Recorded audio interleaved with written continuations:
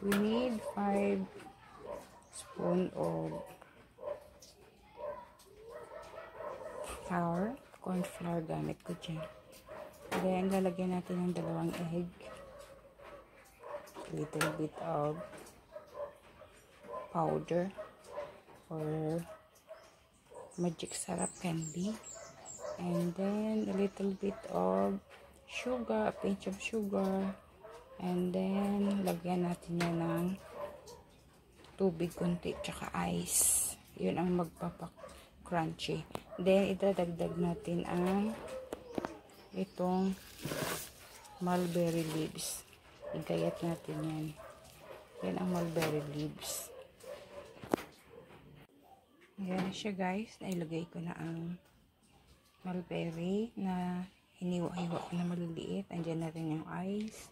Andyan na rin dyan ang cornstarch.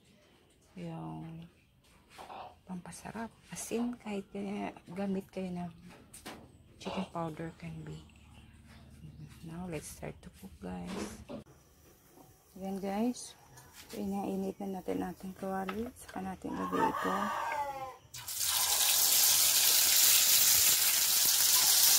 Hinaan na yung ano na.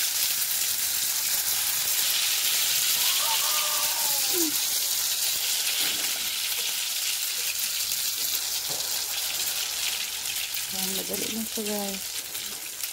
Pag naglutang na siya, luto na yan.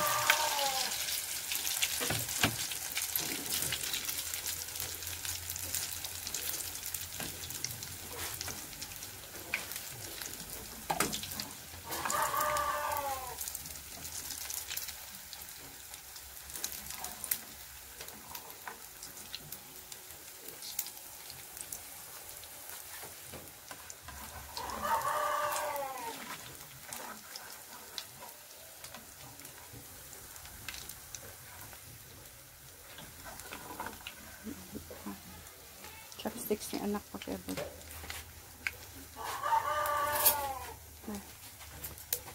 dali.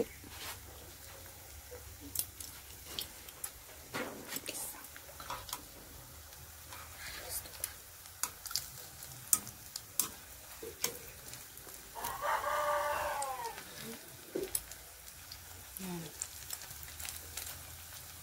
Itong isa luto na ito.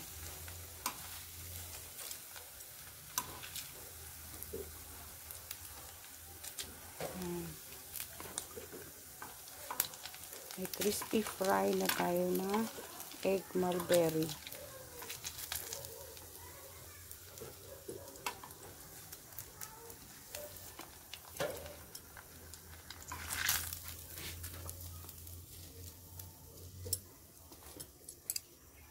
Ito na siya guys. So yummy. Egg mulberry crispy fry.